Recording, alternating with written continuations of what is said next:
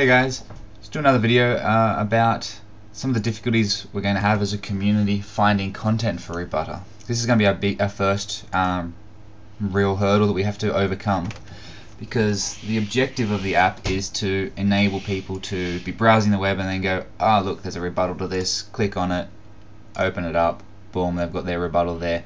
That's what we're trying to deliver.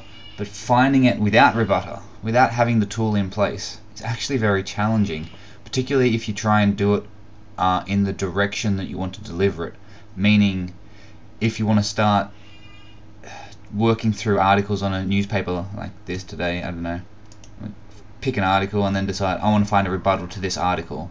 It's really hard to find them, which is exactly the point of making a rebutter. There's no system in place to find them. You have to use Google, and I have an example here that I this is the web episode of a daily show. It's obviously not available in Australia, but I watched this yesterday and I spent over an hour trying to find a rebuttal to this 2/3 of the episode about Bain Capital and private equity firms. Spent about an hour searching everything I could think of. I was trying to think as out of the box as I could, and I found thousands of articles reposting the information saying Jon Stewart ripped into Mitt Romney and yay, Jon Stewart's great and Mitt Romney's crap and private equity firms are crap and whatever.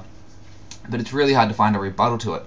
And I'm actually suspecting, and this is one of the problems of doing it that way, not only is it possible that you just can't think of the search terms that you need, or that the articles that are written that are rebuttals to it simply are so far down the search results or not indexed at all that you just can't find them. It's also possible there actually aren't any.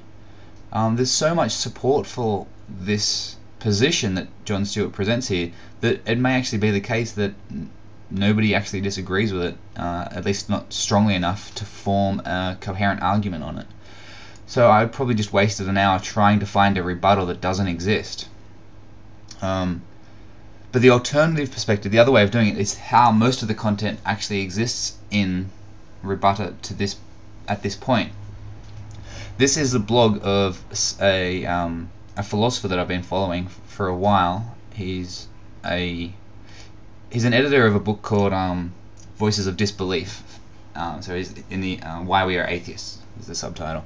So he's an atheist, and anyway, I get updates every now and then, mostly via Facebook, about things that he's written, and so I followed through to this about the same time we were making rebutter, and this was quite an obvious thing to do. As soon as I saw this page, it's like, okay, I'm seeing this meme, but it won't go away, and that links back to the article that is rebutting. It's typical of any rebut. First thing they do is link to what it is that they're replying to, and so this is an article in the Mail about the shrill atheism of Dawkins.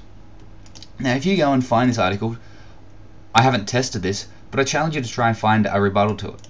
If you start from this point, try and find... Actually, now I think about it, it may actually be easy to find this, because I know that this has been picked up by Richard Dawkins Foundation and been copied a couple of times. But having had this delivered to me, it's very easy to connect it back to that article. So now when you read this article, there's a rebuttal to it, which takes you to this page. So that's very easy to do. So similarly today, he made a post on Facebook that he had written this, and straight away you can see, just for the record, Kavanaugh is a critic of his, writing in response to an earlier piece by me that is in turn based on material in chapter 3. So straight away, by finding this, something he posted today, we've already got the tail end of a 2 or 3 part discussion. So I can click through each of these back to the beginning and add every single step to the rebutter process. So anyway, the point that I'm getting at is it seems like the only practical way to add rebuttals to rebutter is to find the rebuttals first and work backwards. So in order to do that, we need to find people like Russell Blackford here. It's his blog. His name's not around anyway. We need to find these people and subscribe to them, and follow their blogs so that we can find the rebuttals. I don't know of any other practical way to do it.